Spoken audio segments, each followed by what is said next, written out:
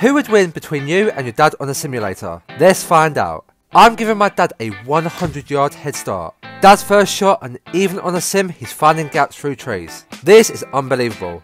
My first shot and I have to full send it. I've got a lot of ground to make up and this is perfect.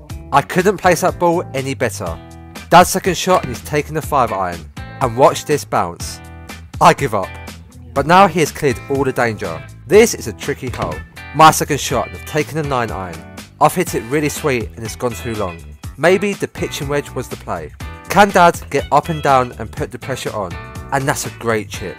For a birdie. And I'm dreadful at putting on a sim. To be fair, that's an awful putt. And there's no gimmies. Dad for par. And this is the only time you will see him miss those putts. But not bad for his first time putting on a sim. Good bogey. This is for the win. And it's a cheeky no-look tapping for par. Guys, what's next?